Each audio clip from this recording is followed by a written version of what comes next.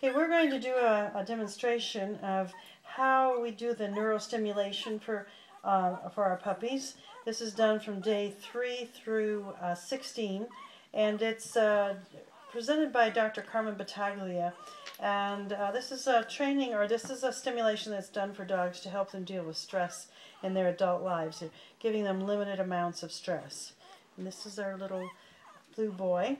So the first thing is, and each of these little exercises you do from 3 to 5 seconds. So starting off by tickling, 1001, 1002, 1003, 1004, 1005. And then we hold the puppy upright, 1001, 1002, 1003, 1004, 1005. And we hold the puppy upside down, 1001, 1002, 1003, 1004, 1005. And we hold the puppy on its back, 1001, 1002, 1003, 1004, 1005.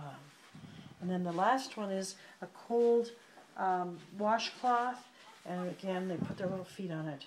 1001, 1002, 1003, 1004, 1005. That's the exercise. Okay.